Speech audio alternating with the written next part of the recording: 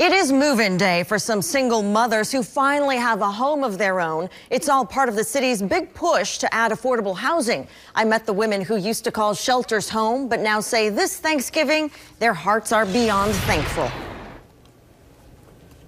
Surprise! Surprise! The ultimate surprise for Tanisha Montgomery.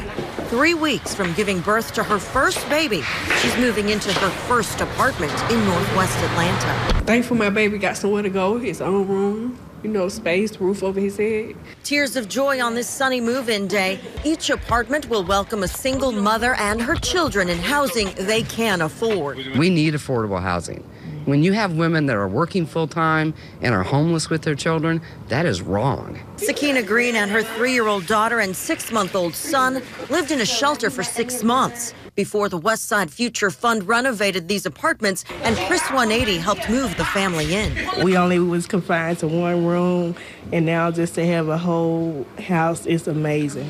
I'm overwhelmed. The Vine City apartments are within walking distance to the Hollis Innovation Academy for the kids and Chris 180's At Promise Center, which supports the family. This is their home community, and they want to be in this community.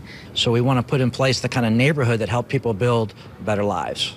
I'm a hard-working woman, so I'm doing everything I can to keep my place and do what I can for my baby and be a good mother.